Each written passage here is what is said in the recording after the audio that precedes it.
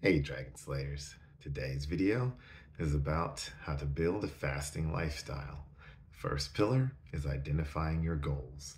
Don't forget to like and subscribe because it really helps the channel out. Let's get started. So what are you trying to accomplish with fasting is pivotal.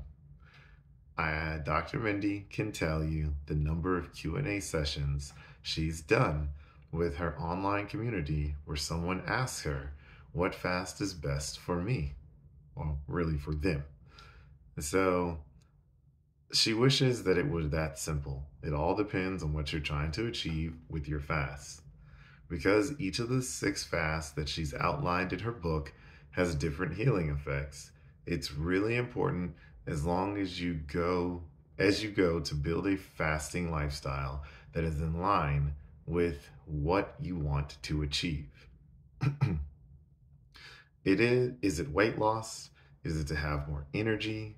Just because she's laid out 6 different lengths of fast doesn't mean you'll necessarily want to do all 6. Typically, she finds women use fasting for 3 reasons: to lose weight, balance hormones, and or overcome a specific condition.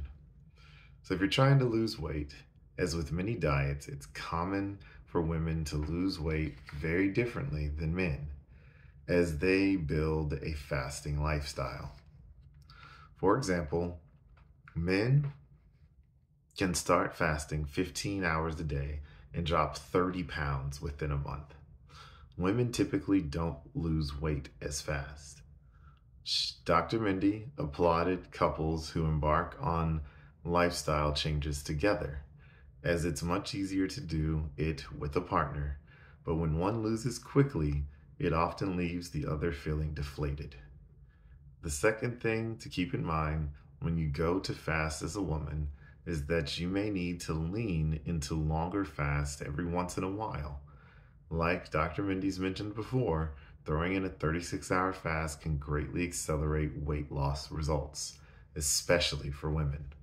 Creating that deeper hormetic stress at the right time of your cycle can really turn the switch on your weight loss results. Just make sure that you are doing it at the right time.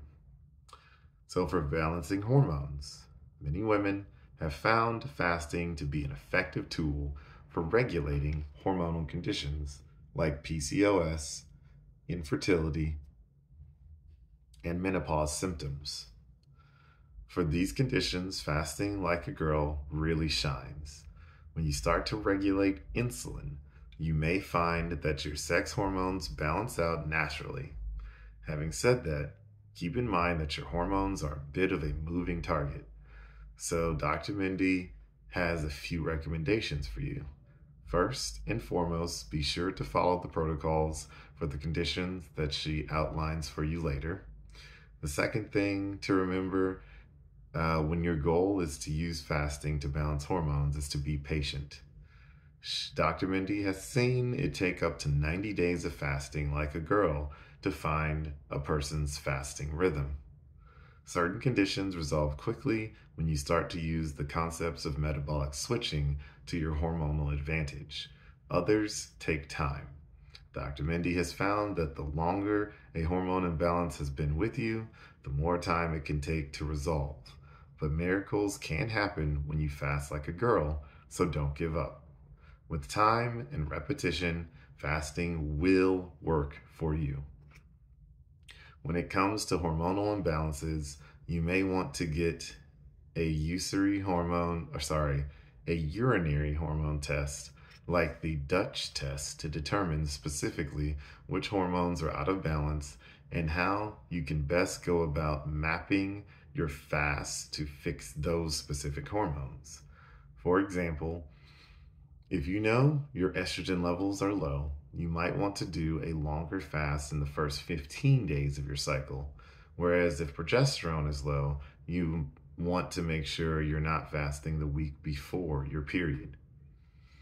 So for alleviating specific conditions, a lot of women want to use fasting to overcome challenges like autoimmune conditions, cancer diagnoses, diabetes, mood disorders, dementia, or Alzheimer's. Once again, Fasting can dramatically improve all of these conditions, although each has its own specific protocols to follow.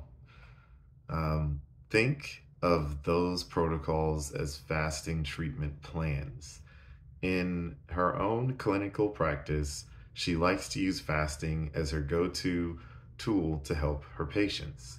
If you are suffering with any of the conditions that she's laid out for you, please be sure to follow the associated protocols that we'll cover in detail much later. So that's what I've got for you guys today. Don't forget to like and subscribe because it really helps the channel out. And remember, guys, that together, you and I will slay the dreaded diabetes dragon.